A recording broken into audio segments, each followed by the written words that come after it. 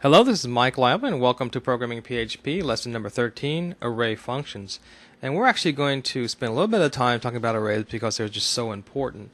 And in this lesson, and probably going to cover two videos at least, we're going to talk about simple array examples, associative array examples, basic array methods, comma separated data, using the methods implode and explode, and slicing and splicing. So we're just going to get right to it, and so we're going to get right to the meat of the data, and we're going to go through this as quickly as possible. So what I want you to do is go ahead and open up Eclipse.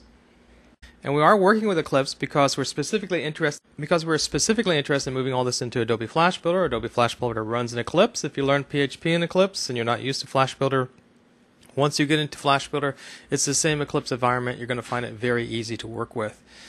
So here we are in the PHP Eclipse, and what I want to make sure I've done is selected the correct folder. So I'm going to go here to this little arrow.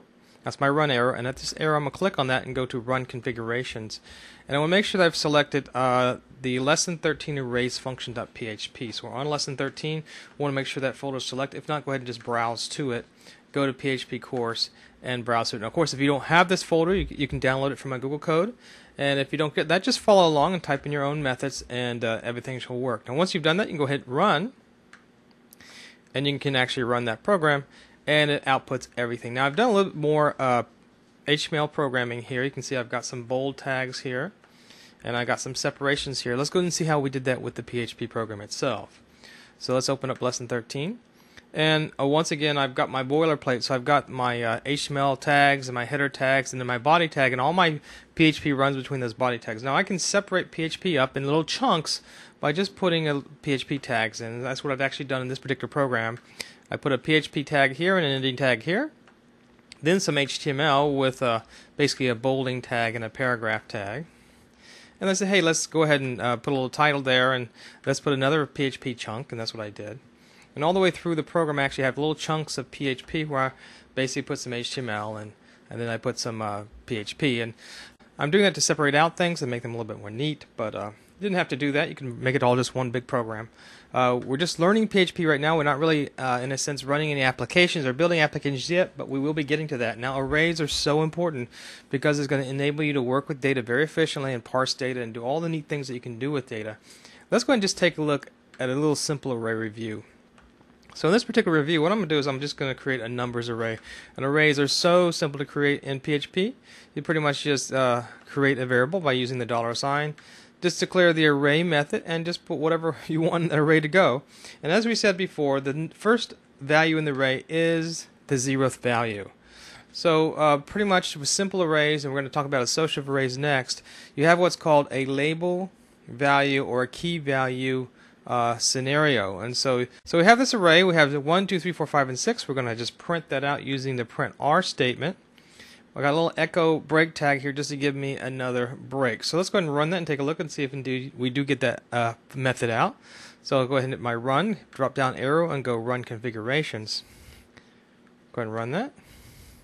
And you can see it does print out my array. 1, 2, 3, 4, 5, 6. But what's important here is this notation. I mean, if you've never seen this notation a little bit, you can get kind of confused about it. You see it in PHP all the time in code, and it's very simple. It's kind of an equals greater than sign. Now, you may not be familiar with this particular notation in PHP, and it's that equal to greater than sign. And what you have is your key value. And so basically this right here is my key, which is 0. That's a 0 position in this array. And then this is my value, which is 1. So you'll constantly see that label value or key value pair in PHP appearing constantly. And many times when you transmit things over the web, you're always transmitting that label value or key value across it. So I'm basically showing you, here's my key, and it's 1, and the next one key is 2, 3, 4, 5, and 6. That's your array. But I want to actually, maybe I want to put another value in. So for this third value right here, maybe I don't want 3, maybe I want dogs. Let me show you how to do that. So let's go back to the program. So it's very simple to substitute a number in for any position in an array. All you have to do is basically use its key and put in its value. Go ahead and run the program. And there you see I've actually put dog in for a position or key value 2. So that's the way it works. So let's look at the associative arrays, which are so important in PHP. Now, if you use the Flash Builder, another name for associative arrays is a dictionary. And basically what a dictionary allows you to do, it allows you to represent a value in an array by something different than just a number.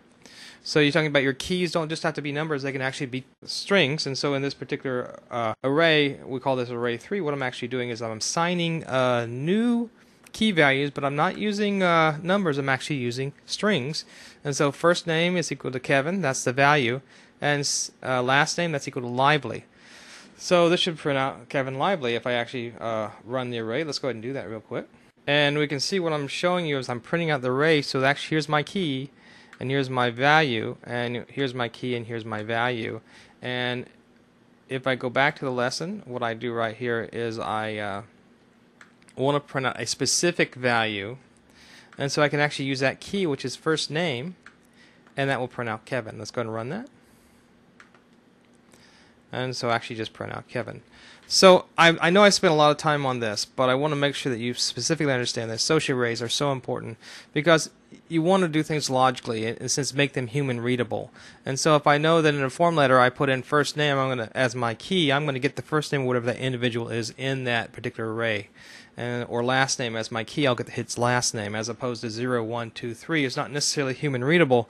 So dictionaries and associative arrays are very important in PHP. Just want to make that very clear. Let's move on to PHP functions real quick, and then we'll wrap up this particular video.